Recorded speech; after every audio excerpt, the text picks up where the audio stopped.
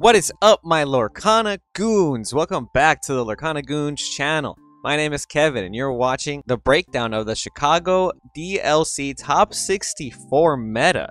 So, huge shout out to the Buena Tinta Lorcana on Twitter for posting this pie chart. This is the meta breakdown from the Disney Lorcana Challenge happening in Chicago right now, today, Sunday. Currently, top 64 is being played out. I think they might be in top 32, maybe top 16 speaking right now. But the stream is delayed a little bit, so it's they're streaming like top 64. But this is the meta breakdown. We have 22 Ruby Sapphire decks, followed by 13 Emerald Steel decks. Then we have 8 Ruby Amethyst decks, 9 Sapphire Steel decks, and then some outliers over here. We got 2 Ruby Amber, and we have 2 Amber Steel, 2 Emerald Amethyst. We have 1 Emerald Amber and 1 Amethyst Steel. And in this video, we're gonna break down a couple of these deck lists. I'm gonna go over all of the cool outliers, obviously the decks that stand out, and then we'll go over some of the 22 Ruby Sapphire deck. But obviously, now we're going to talk about the elephant in the room. Ruby Sapphire dominating this top cut, basically taking up a third of the top cut. Let's check out some of these deck lists. Believe it or not, we have an Amber Steel deck list. First after Swiss, piloted by none other than Zach Bivens. Shout out but Zach Bivens, true Lorcana Goon, definitely deserving of this first place. Check it out. He's playing Amber Steel song with flutes. He has Pride lands in this deck. We have a couple of other things that stand out to me. Only 2 Cinderella. We have obviously the 4 copies of the Shift Goons targets, the Queen and the Robin Hood.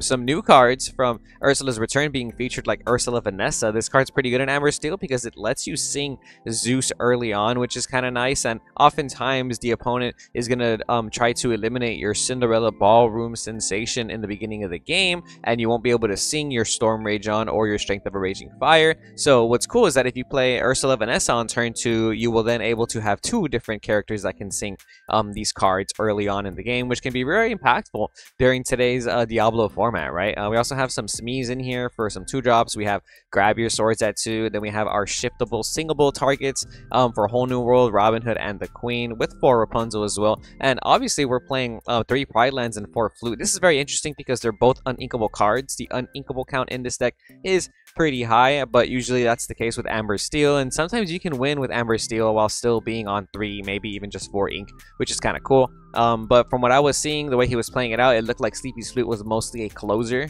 You would kind of ramp in the beginning, not ramp, sorry, you would go kind of aggressive in the beginning of your game depending on the matchup. Like if you're playing against Red-Blue, you want to be able to drop as many Smees as possible so you can start gaining that 2 lore rapidly, and then you can even capitalize on that by playing Pride lands. You start gaining some lore every turn, and then at the end of the game, when you're already at 10 to 12 lore, Sleepy's Flute plus a song is going to generate you at least 1 lore per turn. So it's a pretty cool deck to see end in first place in Swiss. I know a lot of people gave up on Amber Steel. A lot of people don't think this deck is alive anymore. They don't think it's real because of the difficulty of the Ruby Sapphire matchup. But to that I say, go watch Zach Bivens' top 64 match, and you can see someone who knows how to pilot this deck really play it to the best of its ability. So I do think Amber Steel is a very top contender in the meta still. Combining the pressure of Pride lands and Sleepy's Flute is actually really crazy in my opinion. But hey, good luck, Zach Bivens. Shout out you once again for getting first place in Swiss, and we're gonna see where you end up. We did see Zach Bivens win his top 64 match against Ruby Sapphire, so he is in top 32, and we'll see how that goes for the rest of the day. Next up, we have this Amethyst Emerald deck that got second place after Swiss. Check this out, my goons. This deck is playing some interesting cards for the following: Merfolk, Pegasus, Flynn Rider. We got the Snakes, the Crabs. We have Madam Mims at 4, the Foxes. We have 4 Goats, 4 Rabbits. Actually, only 2 Crabs now that I noticed that. We have Tinkerbells at 2. We have 2 of the shiftable Pegasus. This one is from Ursula's Return.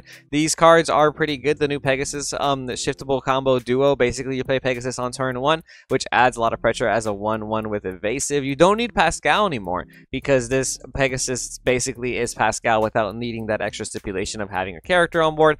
And yeah, what's pretty cool is you're able to shift on turn 3 into this Pegasus, which gives all your characters evasive, which can basically close out the game pretty early on if you're already ramping into some good cards like Flynn Rider. So giving your Flynn Rider evasive for that turn, you know, can make a huge difference, gaining that 2 extra lore where your opponent can't challenge the Flint Rider. So we're not seeing any other stuff like Prince John in this list or anything per usual. We are seeing 4 Diablo, which seems a little mandatory in an Emerald deck, but we're not playing the 1-drop Diablo in this list, which is fairly interesting. It looks like we're playing Trinabog Followers instead. And I do want to go over the fact that we are playing Kit Cloud Kicker. I think that card's very good this format. It helps bounce the Diablo as well.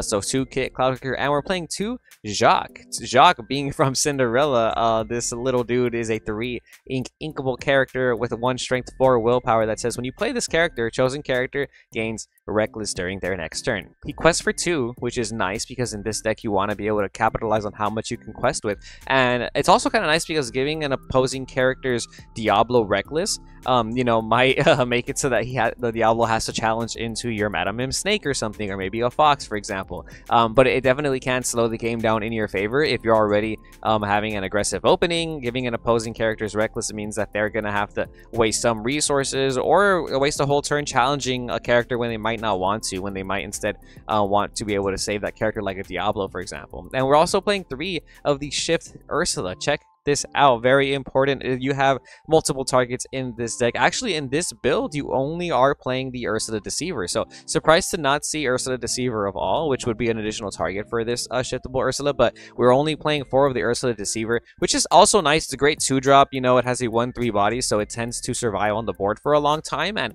on turn 5, if you drop this Ursula, you're gonna start questing for 3. And like I just finished saying, if you're questing for 2 with your Merfolks, your Flynn's, your Jacques, you know, by the time you drop this Ursula Sea Witch Queen, you're going to be able to gain a lot of lore that turn. In 3rd place after Swiss, we have Brennan Bremont. Shout out you. We have a Ruby Sapphire deck. Check this out. This is not what I expected in a Ruby Sapphire deck of this high in the standings after Swiss, but some interesting cards here. We're obviously playing the Ice Block Sisu combination. We have 3 of the Uninkable Sisu. This is the Sisu with Evasive that clears a character with 1 strength or less. And then we have 3 of the Emboldened Warrior Sisu, the 3 strength character that's inkable that gains, the 3 cost character that's inkable that gains strength for every card in the opponent's hand. Obviously a very good card in the meta right now. Quest for 2 adds a lot of pressure, but we're seeing some interesting cards like Fang Crossbow. This is like an additional ice block, so instead of choosing a character and lowering its strength by 1, you can choose a character and lower its strength by 2. But it also has an additional ability to banish itself, to banish a chosen dragon character, which is very relevant this format. The Sisus are all dragon characters. Maleficent Monstrous Dragon is obviously a dragon character.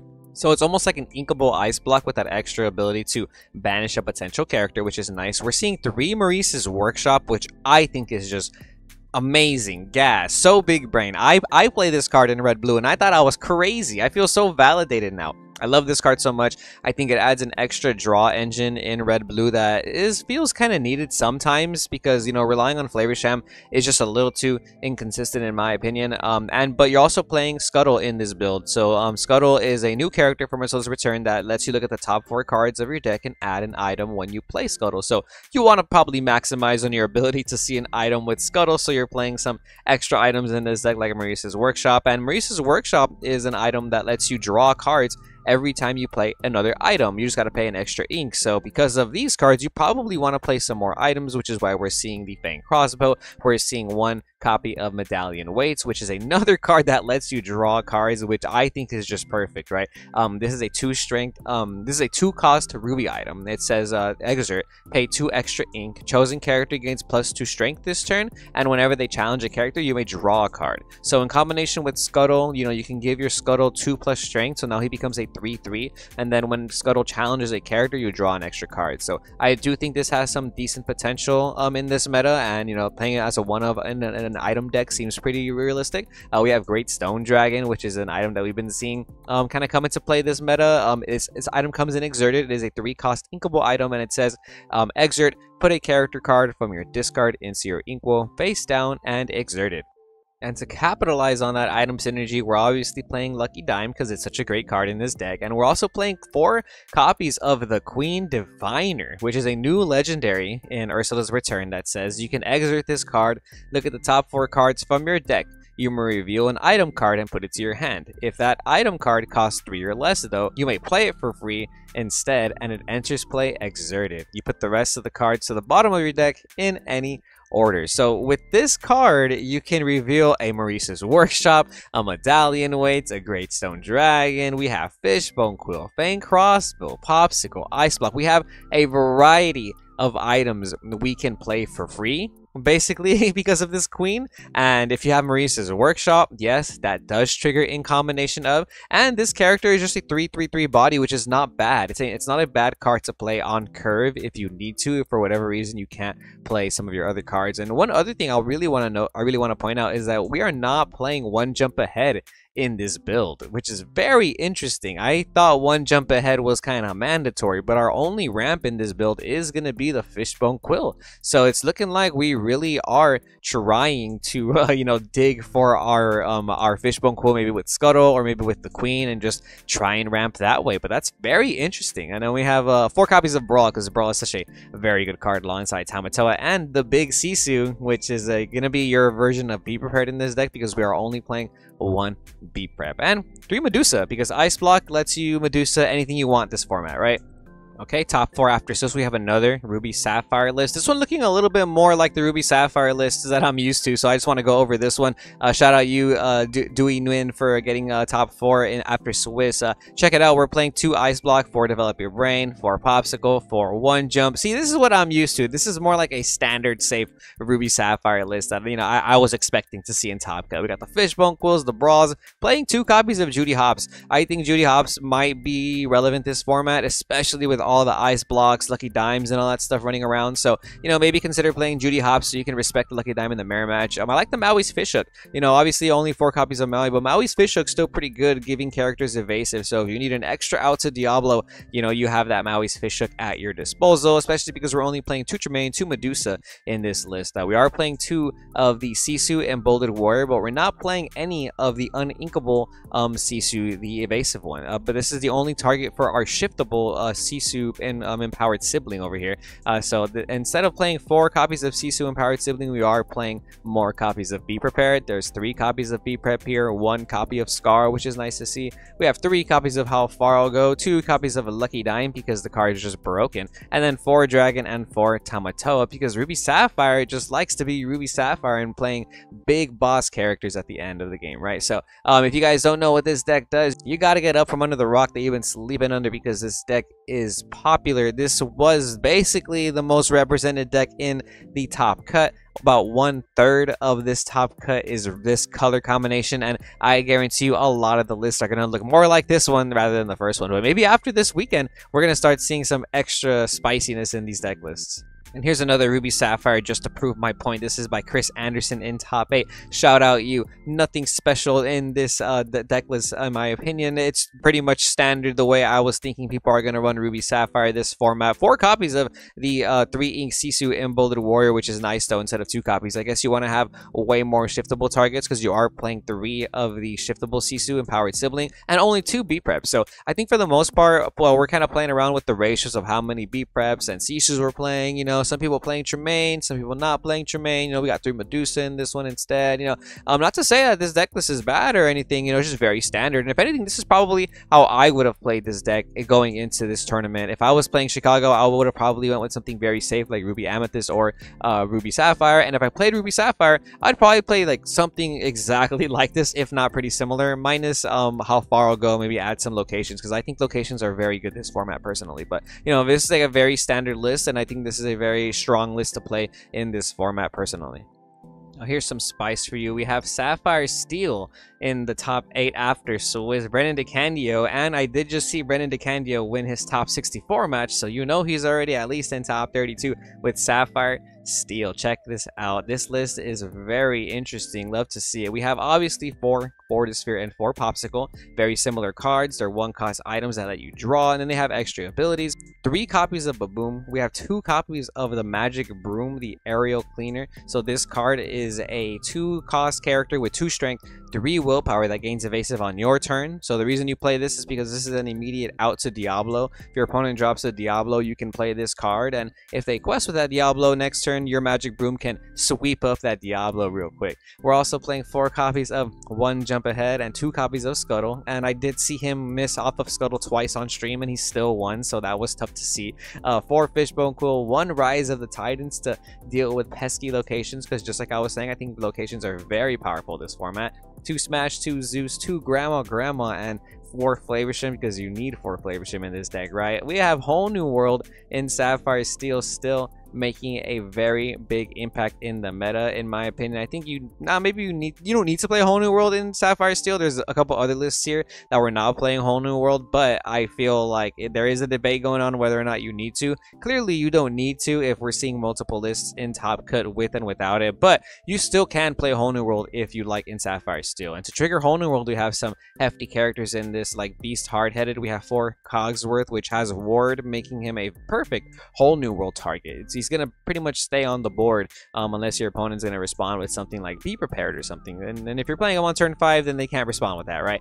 We have 3 Grab Your Swords, 2 Let It Go, 2 Aerial Treasure Collector. This is a new Aerial from Ursula's Return that gains 2 lore if you have more items in play than the opponent. So this Aerial can potentially quest for 5, and yes, you guessed it, you can combo this off with Lucky Dimes, so that the moment you play this Aerial, you can gain 5 lore, and then the next turn you will gain 10 lore off of this Aerial, putting you at 15 lore in a matter of 2 turns if you have it like that, you know. But this is Sapphire Steel. Sometimes this deck gets as high as 18 to 20 ink in some games even, and the way we're watching Brennan DeCandio play this deck, he definitely knows how to do that. So we have 4 Giant Tinkerbell to close out the top end of the deck, with 2 Lucky Dime and 3 Tamatoa. So Sapphire Steel still very popular. I think still actually probably even more popular this format than it was last format, because I think this has a very good matchup against Emerald Steel. So if you're tired of dealing with Buckies, maybe consider picking up some Flavorshans and Fortispheres. Here's a list without Whole New World by Orion DeRoche. Shout out you in the top 8 after Swiss. We're playing the 4 Fortisphere Popsicle package, obviously. Some stuff I want to point out, though, I guess since we're not playing Whole New World, there's some other cards we are playing instead, like 2 Hades. Very interesting to see Hades being a Chapter 1 legendary that's going to be able to clear a character by putting it into the Inkwell. It is uninkable, though, so some people don't like that about it, and he is only 3 strength, so it's a perfect Medusa target. And in this Ice Block format, it makes it even a target for Brawl, potentially. We are playing 3 Sad Beasts in this list, though, because we're not playing Whole New World, so maybe you want more draw power. And we're playing 3 Bell Strange but Special and 3 of the Aerial Treasure Collector. And I really want to point out that we're playing Avalanche in this deck. I like Avalanche in Sapphire Steel because you can respond to Bucky with Avalanche if you used 1 jump ahead. So on turn 2, if you go 1 jump ahead and they respond with Bucky, on your turn 3, you'll be able to have potentially 4 ink, and you can use Avalanche on them and deal 1 damage to everybody, clearing the Bucky. And in the later game, Avalanche is still a way to deal with locations. So instead of playing 1 Rise of the Titans, you know, I would probably play 1 Avalanche in this deck too.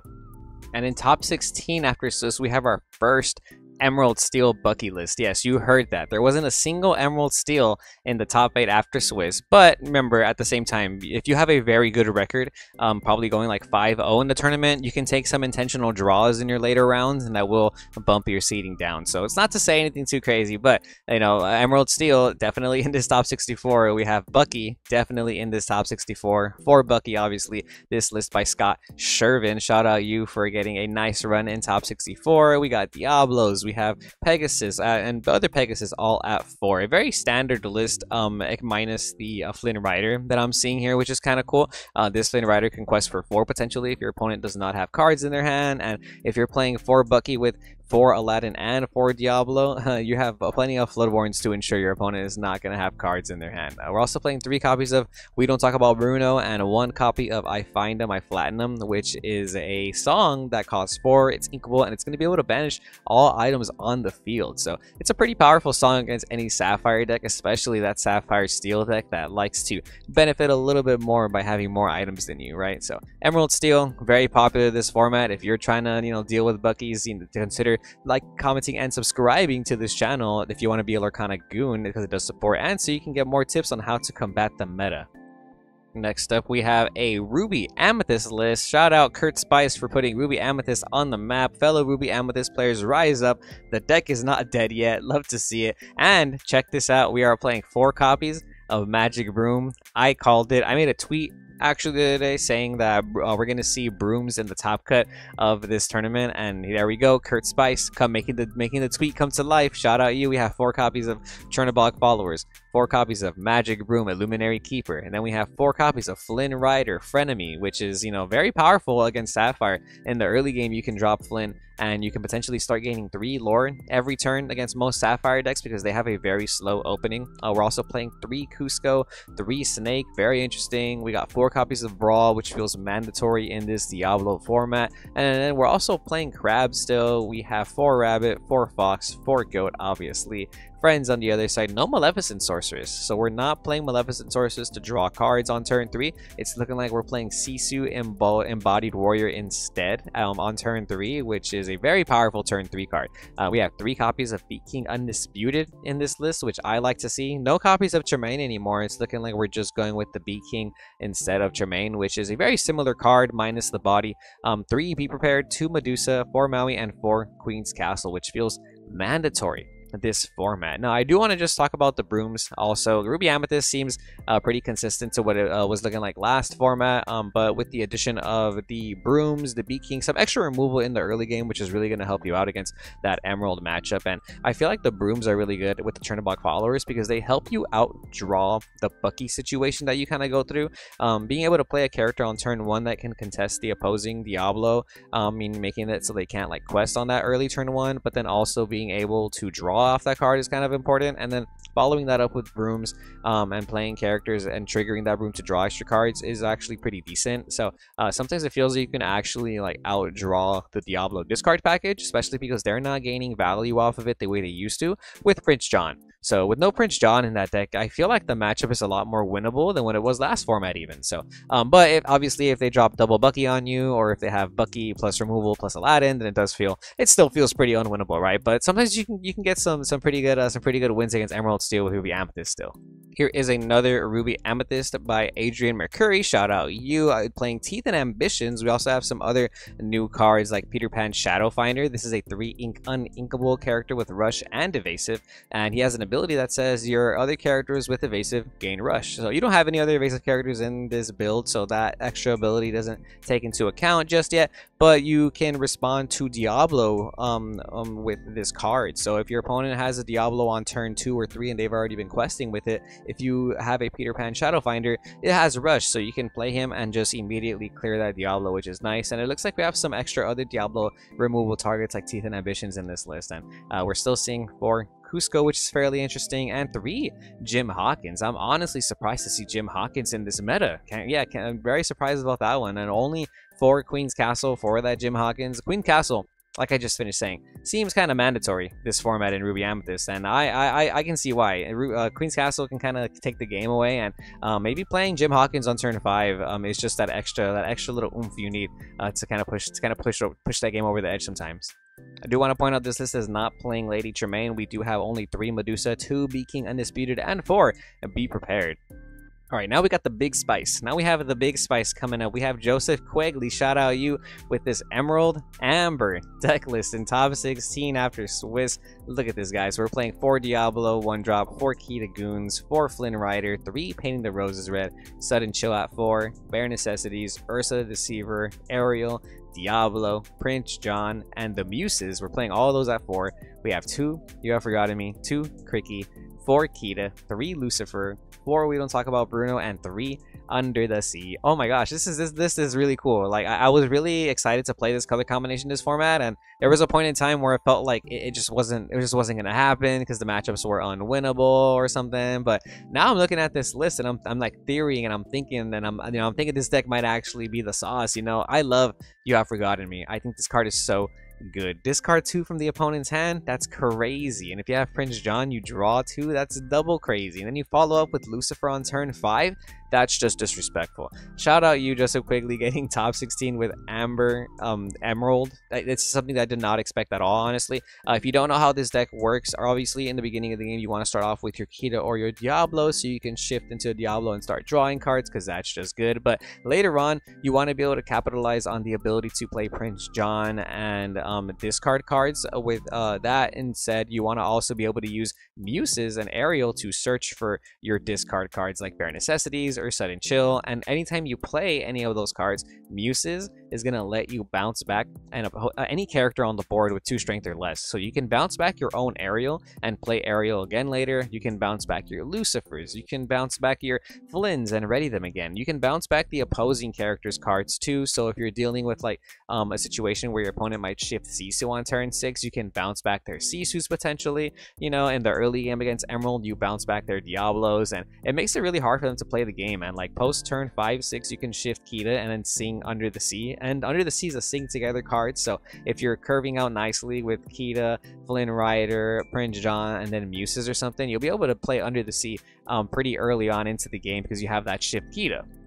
Painting the Roses red and Shift Kita are cards that lower the opposing character's strength, so it'll probably put them in range for Under the Sea, which is nice. And we don't talk about Bruno as another form of removal in this deck, especially alongside the Prince John, which is going to let you draw anytime you discard. And Cricky's really good because he's a character that gives all your characters +3 strength this turn. So there is a situation where sometimes you have a lingering Ursula, a Lucifer, or a Flynn, and your opponent has a bat location. You can just play Cricky and you can solve that problem fairly easily now, because before you didn't have location outs in Emerald, but now you do. So shout out you, Joseph Quigley, for putting Emerald Amber on the map. Love to see it. This one hits home. This one hits me in here because I was really testing this deck. We have another Emerald Amethyst list that I want to go over. This one fairly interesting, a little bit different than the one we saw in the beginning of the video. We have Hey Hey, the Rooster, being played at 2. We have 3, it's a 3-cost character. We have 2 of them in the deck. He's a 2 strength, 3 willpower character that says when you play this character, if an opponent has more cards in their Inkwell than you, you may put the top card of your deck into the Inkwell face down and exert it. So he's like a 1 jump ahead with a body, but it's interesting to see this card in Emerald because this is the first time, I believe anyways, that Emerald has the ability to ramp ink. You know, the stipulation is very specific. You need to have less ink than the opponent. So you can only play this like after turn 3 or turn 4 or something like that, and you have to play it before you ink sometimes. So that is kind of a situation, but it can catch you up into the game, especially if you're playing an aggro deck like Emerald Amethyst. We're also playing 4 Dolores Madrigal. This is a card that lets you draw on play when your opponent has a exerted character. So that tends to happen a lot. It's not too hard of a condition to meet. But I personally feel like when I play this card, it always stays in my hand because it just never resolves on my end. But the body's nice, 4/3/3 and quest for 2, so you know it's not a bad card at all. And then we're obviously playing the Pegasus at 4 with the 4 Pegasus, the 1-drop and the 5-drop. And then we have Pascal on this list as well. We're also playing Queen's Castle and the Ursula Sea Witch Queen at 2. Once again, now we're not playing Ursula Deceiver of All anymore. Dang, it's looking like Ursula Deceiver of All is just not being played as much this format. But it's good to know that we can play Ursula Deceiver at 4 and still have room to play the shiftable Ursula, because I think the shiftable Ursula is really good. Next up, we have the only Amethyst Steel in Top Cut. It's a Jafar Steel Wheel deck, and it's looking pretty basic. This is looking very much like last format. So shout out by Craig Carver. This is the list online for the top 32 Amethyst Steel. This is the Chicago Challenge, and yeah, just like I'm saying, there's not a single card here from Ursula's Return format. It's looking like an Inklands deck, and I like to see it. So if you've been playing this deck since Inklands, you know, good for you. You don't have to change a single card, right? But we're playing Captain Hook, Fire the Cannons. We have the 3-drop, we have the 2-drop Jafar at 3. This character gains evasive on your turn, so that helps you out Diablo. We're playing Blue Fairy, which is nice to see. I would have thought we'd be playing the Aladdin Floodborn to make your Blue Fairy a little bit more live, but I guess not, you know. We have 2 copies, so we have 3 copies of Smee, 2 copies of Benja, and then we're playing the 4 copies of Jafar Dreadnought to trigger your Blue Fairy. And after that, we also want to be able to shift Jafar, obviously, so these 2 copies of Jafar to shift it kind of easily, and are kind of nice to see. So if you don't know how this deck works, you basically want to capitalize on Whole New World with Jafar as much as possible, because you gain lore anytime you draw, so you can burst yourself into gaining 7 to 14 lore if you have that many Whole New Worlds. But in general, you have plenty of draw power cards in this deck, like Rabbits, Friends on the Other Sides, Yzmas, that'll help you trigger that Jafar as well. real quick, here's another Emerald Steel list. This one by Brian Cortate. Shout out you. This list playing Hidden Cove, which is kind of nice to see. I've been seeing Hidden Cove see a lot of play this format. This is a location card. It's a 1-cost location with a 1 move cost and 6 willpower that says chosen character gains +1 strength and +1 willpower while here. So what this does is basically if you move your Bucky into this Hidden Cove, it puts it out of range for something like Tinkerbell. If you move your Diablo to this Hidden Cove, they can no longer clear it with Grab Your Swords or Baboom. So Hidden Cove, kind of nice to be able to give your characters a little bit more defense. We're also playing 2 copies of the 1-drop Flynn Rider with 3 copies of the shiftable Flynn Rider that can quest for 4 potentially, and I love to see that personally. It's a more Floodborne characters in this list for Bucky, obviously, so maybe you want to maximize on your ability to play a Floodborne as early as possible.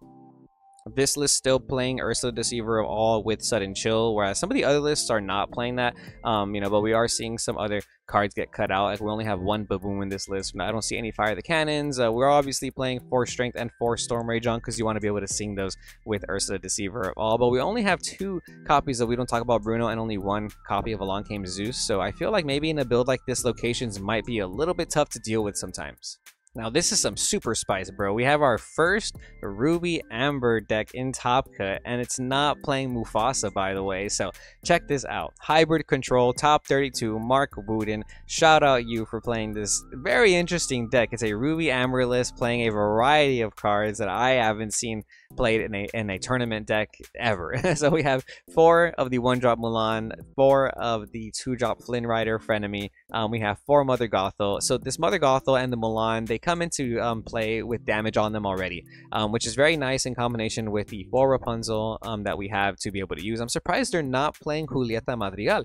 Julieta is another card like Rapunzel that lets you draw when you heal your characters, but it's looking like we're only playing the Rapunzel as our heal draw package in this build. Wow, very interesting. And then we have 2 copies of Pegasus Flying Steed, 2 copies of Teats and Ambitions, 2 Bare Necessities, 2 Agrabah. We have 4 Brawl, 4 Pongo, 4 Sisu, the Warrior. We have 2 Beat King Undisputed, 3 Super Goof. Wow, and I'm over here hating on Super Goof on the Market Watch videos, and now I see a Super Goof in Top Cut.